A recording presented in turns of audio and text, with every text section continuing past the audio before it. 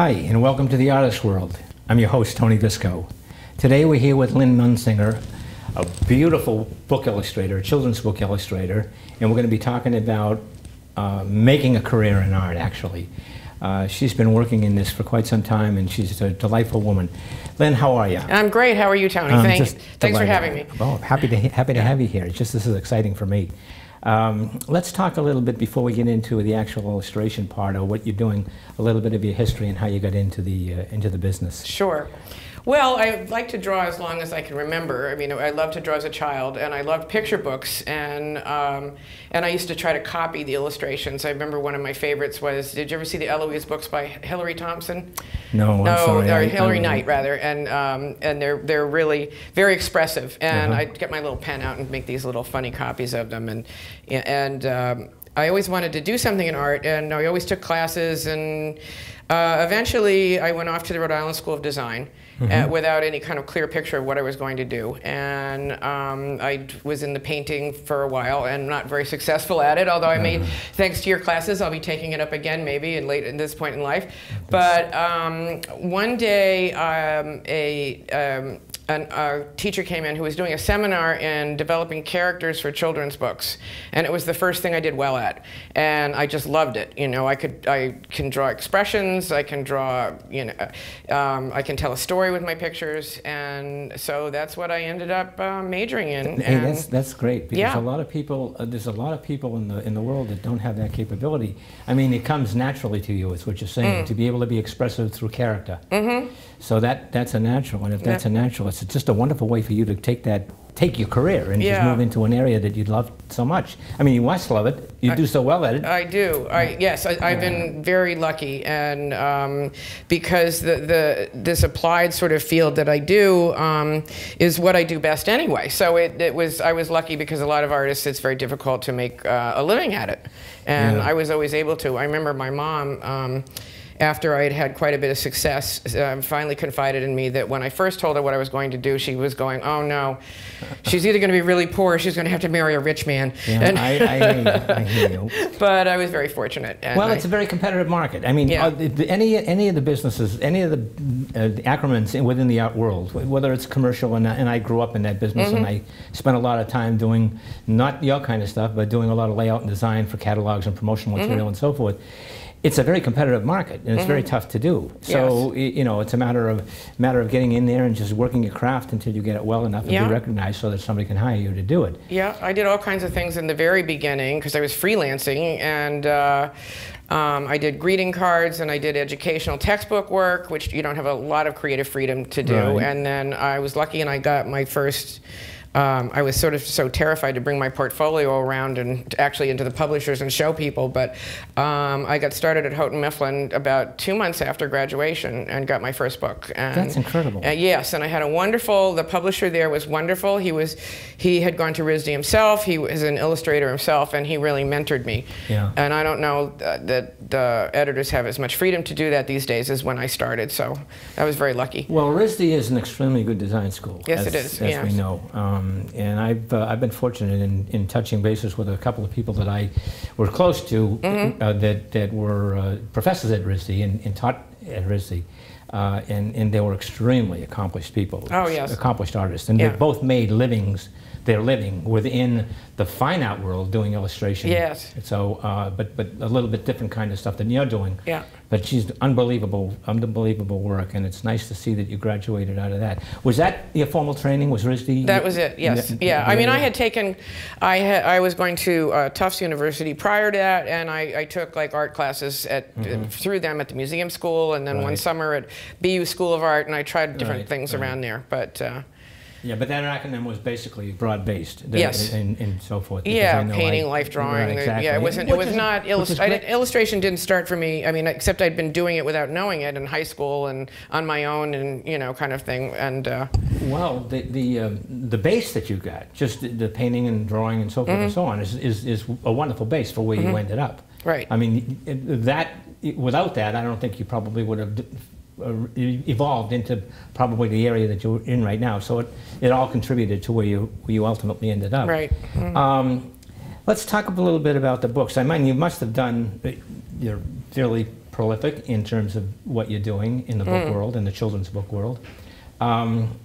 Can I ask you how you collaborate with your, I mean, how do you actually get your work is where I'm going with this. Okay. I get my work predominantly through the publisher. The publisher, like Houghton Mifflin Random House or one of those, will, and I probably work for all of them, will get a manuscript for publication, and they put it under contract with the author, and then they look for an illustrator. Most people think that authors have to find their own illustrators and present that project all done, but that is not how it works. You know, my half of the project is to take somebody else's words and design a book out of it. I decide where the text goes on each page, and we have a set number of pages, usually 32, for a children's picture book. And I develop the characters and decide where the text is going, and I work with the art director or the editor at the publisher. Okay. Now I do collaborate with a couple of authors that I've done a lot of books with, but for example, Helen Lester, who wrote Tacky the Penguin, and we did a whole series with that, and she's got a great sense of humor, and I was lucky to be her friend now as well as her illustrator. So we go back and forth and share ideas, but that's more unusual.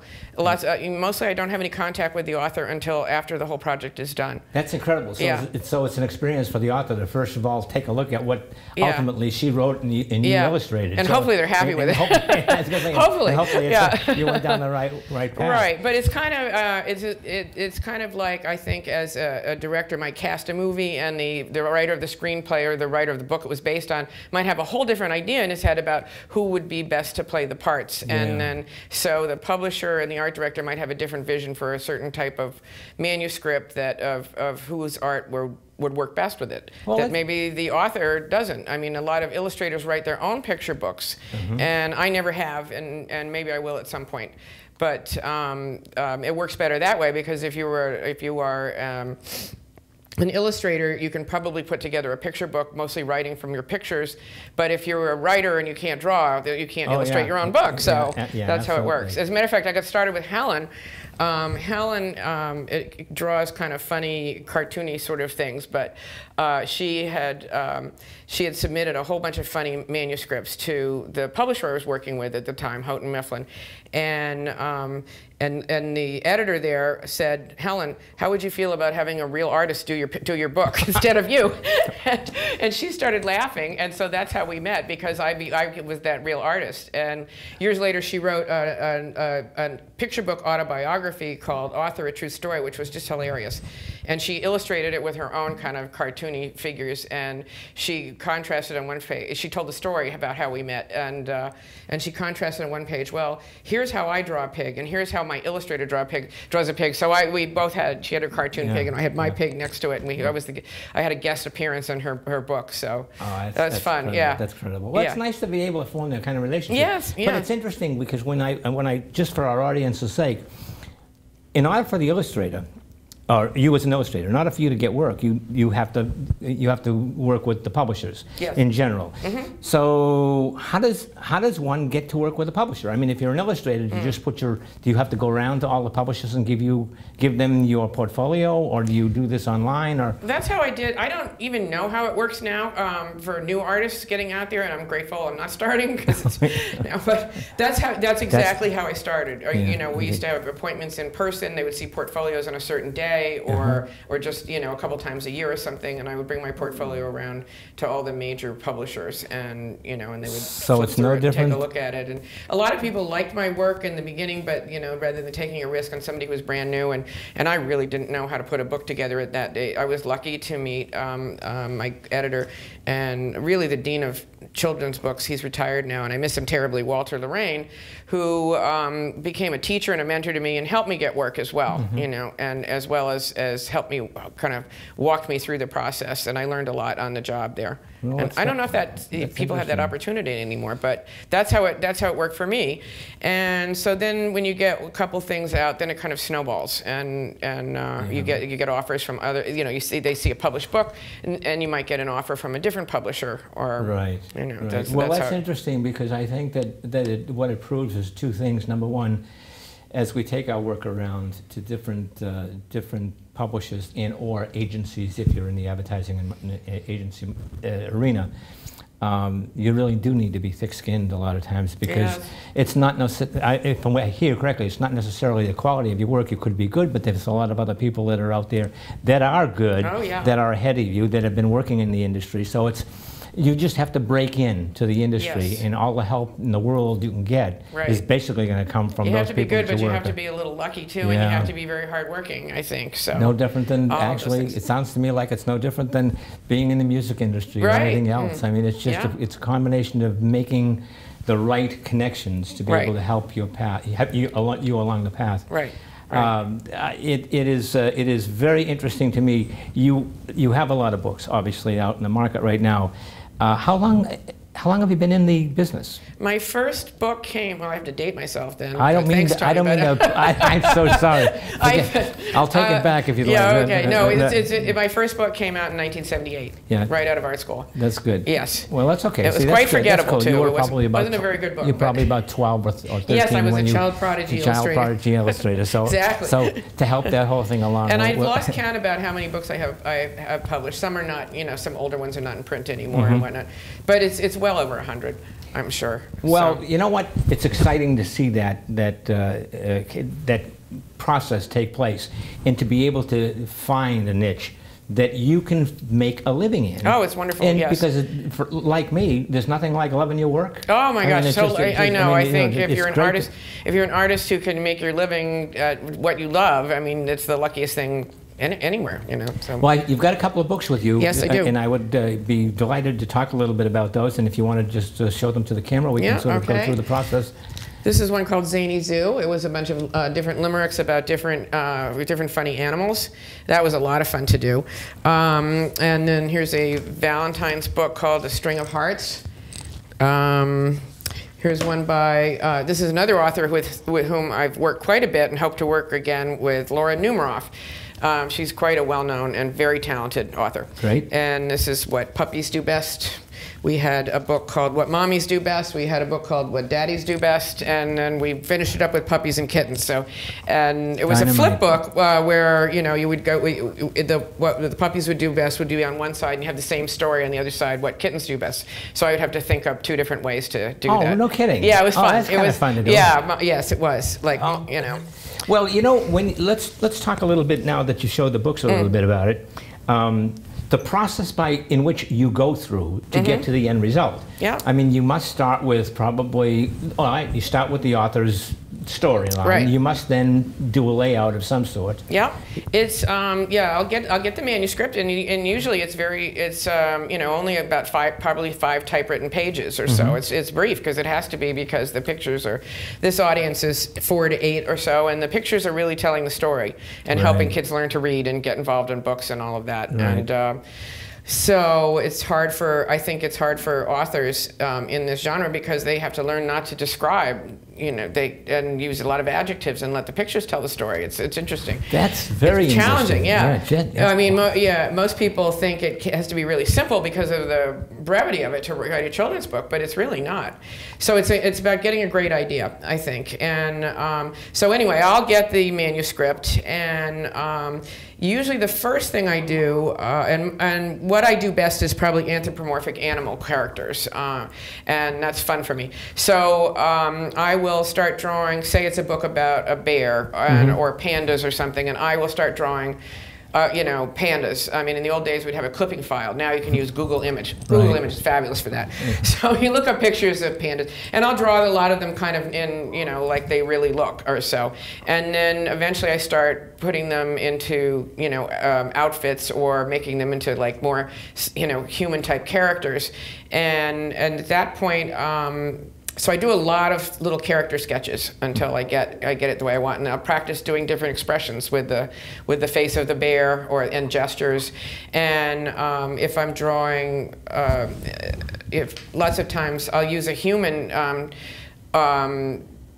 model or from the Google image to give me a position, like if I have, if somebody's throwing a ball or something like that and I can't do it out of my head, and I'll look at say a photo of a baseball player throwing a ball, and then next I'll have a panda in the baseball uniform and he's throwing the ball, and that's how I get there. That's great. Yeah. You talked a little bit about dating ourselves and so forth, but just mentioning clip art, you know, you're having a file of illustrative work or hell of photographs to reference years ago that we all used, because I went through the same process. Really, I mean, I can't remember the files of stuff that I actually threw out. Oh yeah. I mean, just incredible amount of stuff. I know. It's so much nicer because Google, you can Google anything. Oh, it's there. I know. If I need a position, somebody sweeping a floor, and I can't quite get it, I'm drawing it out of my head or something like that. There's 1,000 images of it, and then I can do what I want with it, and it's fun. I mean, I remember in early books, sometimes I'd have a friend like pose for me in some kind of, you know, like I need you sitting like this or something like that. And they'd come over and I was drawing a hippo sitting in the chair like that, and they'd get a little miffed, you know, and I'd explain the situation, you know. Not really you. Yeah, not really you. Not really you. I actually just recently did that with a little boy across the street, because I had done a painting, a full portrait of my nephew or my grandson down in Texas, and I couldn't find anything I liked, so I just went across the street and said, "Would you stand holding some flower?" Yeah, and he said, and he looked at it and he said, "That's not me." Right, exactly. So it's just kind of a funny thing. Yeah. But that takes us through the process that you're talking about. That's how I started. Yes. Takes us through. And I love that part, the character development part. I mean, that part is, I'll just sit there and make a million sketches, and it's really fun. And then the harder work comes. The next step for me is to do a little storyboard, and I make these little squares that I think we'll be able to see. Then and I number them, and you have to leave so much. You know, our books are generally most picture books are 32 pages. You leave some front matter for you know, a dedication page and whatnot, and say start on page 5, and then you have to figure an end on page 32. So then I have the text in front of me, so I'm crossing out lines there, like this many lines on this page, or this event's on this page, and I try to get the climax of the story to work with a big picture, like that'll go across both, a double page spread that'll go across both pages. And at the same time, you have to think about a little bit about the design of the book too, to make it more interesting. You know, you don't want a couple lines of text, a little picture underneath, and then flip it for the next page. You want to vary it more than that. That's extremely interesting. Yeah, so you really are doing the layout. But I'm surprised that the author doesn't control the amount of text on each page. Yeah, because that determines what I illustrate. So and how I'm going to tell the story. So there's usually natural breaks in the text too that is easy to put together that way. But if somebody else, what we call, breaks the story for me, then it just interferes with my picture ideas. It's so just interesting. So that's interesting. I have a harder time. The creative process sort of comes to an end, and you go, "What am I going to do now?" Yeah, well, there's sometimes some helpful editors or art directors, you know, kind of break, you know, send me a sample dummy without pictures, and they've broken the text for me, and I have to throw it out and just start all over again because I can't work that way. And I get, you know, I mean, they don't mind. You know, it's just a process. Sure. So then I'll do like thumbnails for ideas for the illustration for each page, and then I do it full size in pencil, and then I put the type next to the actual picture, and then sometimes I change my mind once I see the two actually physically together on the same page. Right. And when I get what's called a whole pencil dummy done, then that goes back to the publisher and the art director and the editor, and everybody looks at it and comes up with editorial comments or art suggestions, and hopefully not too many. And and you know, based on what comes back to me, I'll make corrections, send that back in, and then it comes back to me with approval to do the finishes. And so then I use like a light box. A lot of people, you know, do computer illustrated books and do fabulous work with it, but I'm pretty much of a Luddite, and I'm still doing it old school by hand. So I take my pencil sketch and I do like a clean trace of it on usually a type of watercolor paper, and then I put the pen lines on it, erase the pencil, and then I paint in the colors, and then I might go back over it with pencil and ink some more, and then you know, some months later, it's a lot of hard work. Then then you send it in. I can appreciate that. Well, that's very interesting. So typically, then, is there a typical time frame for any one of these 32-page children's stories that you normally go through? I mean, do you do them in 3 months? Do you do them in a month? Do you do them in a week? I don't mean 4 months. I don't mean to push the week, but 4 or 5 months. Yeah. So all the stuff that's going back and forth. Yes, so, right. So and it's you know, it's pretty time-consuming to do 32 pages of art. And you have to sort of keep, and if it's you know, one reason why this anthology of silly poems and limericks and everything was fun to do, because it was different characters all the way through. And sometimes it's a little more challenging when you're doing 32 pages of the same characters. Yes, you know? and I was going to say, taking each one of them. Well, you know, I mean, and sometimes you're drawing a lot of penguins. I know. I was going to say, it's got to be in all different positions and changing them. Yeah. So you don't basically lay like the typical years ago, the typical cartoon character. Yeah. Characters were developed where you lay one page over the other and just make sure that they're moving in the right direction. They're all freehand. Oh, yes. Or they're all drawn free. Yes. Not so much freehand drawing, but they're all drawn independently. Right, right. It's not like animation. It's not like animation. Yeah. So I would say that that this has got to be an absolutely interesting process, because these books probably you're doing every 6 months roughly, so you're doing two to three a year probably in that time frame.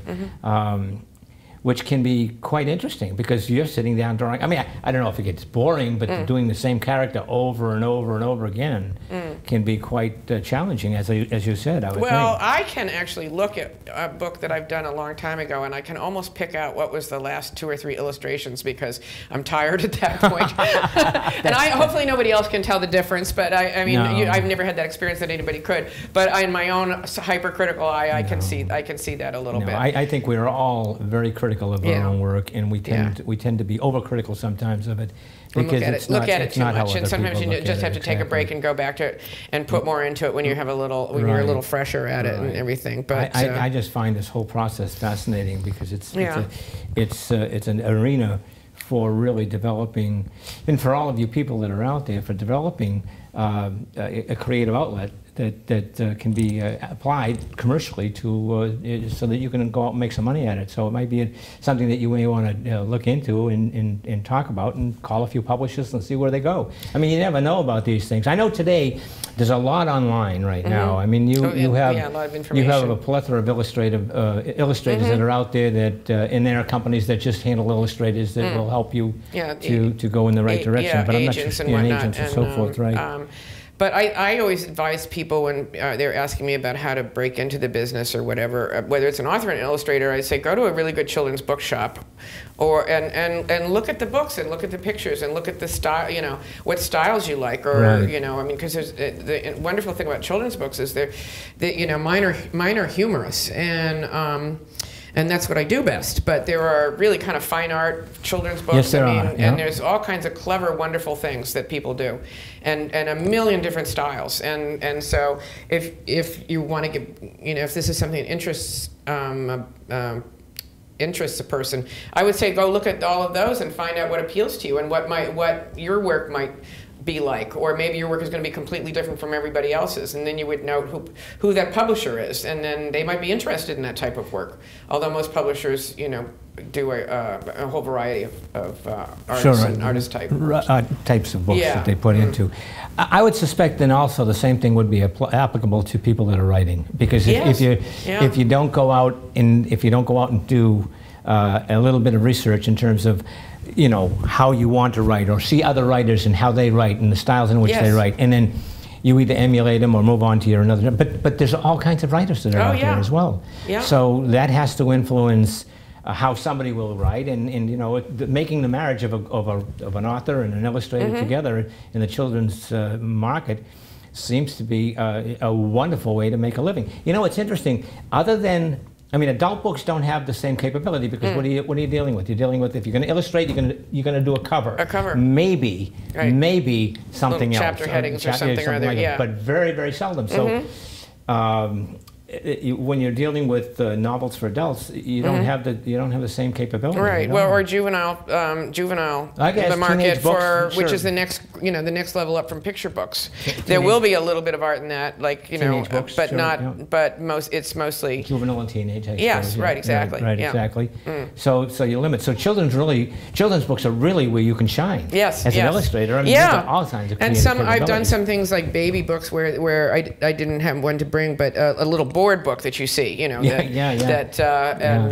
and sometimes, you know, some of my picture books have been adapted to board books, and then they also, it's wonderful because they mostly all go to paperback, e-books, although those aren't so good. I don't think those are a good substitute for actually holding a book when you're a small child. Right, right. And although they do a lot of clever things with it, and books on tape, and so the child can play it over. Speaking of books on tape, and I want to just take that up because I did research, and I know there's maybe one or two. I'm not sure how many, but I know I saw a couple on YouTube. Audiobooks that were done and that have been illustrated by you. Quite a few, yes. Quite a few, and once in a while stuffed animal.